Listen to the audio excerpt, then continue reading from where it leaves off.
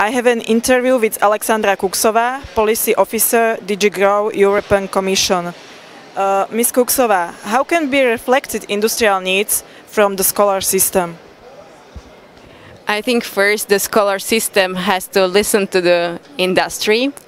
We have created in the Commission a special program or special tool which is called Blueprint for sectorial blueprint, which is trying to actually use the input from the industry and translate the message to the educational system and national authorities of what we need.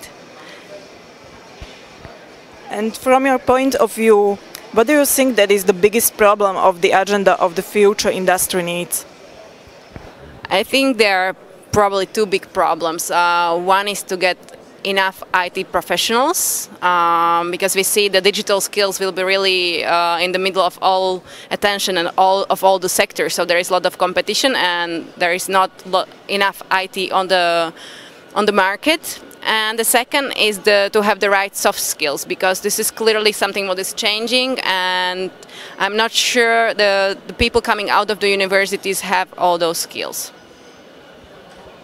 Is there any difference between big companies and also SMEs? I can only speak about the automotive sector. We clearly see that big companies which have an image or branded name have not so much problem of getting not necessarily the right people. They are getting people, and they're putting a lot of money to train them to their own needs and to develop the skills which they consider necessary. But this is also because of their size and because of their name, they are able to put the funds.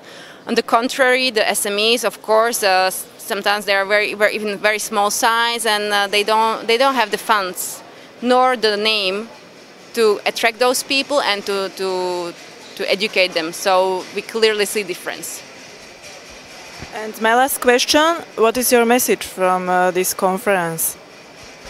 My message to someone else, or what I am taking with me? I would say one word: collaborate. We have to collaborate between what we are doing in the European Commission, what the national authorities are doing, what the industry is willing and wanting, with the social trade unions. So I think really the key word is collaborate, and that's what we are trying to do in the Commission. Thank you for the interview. Thank you.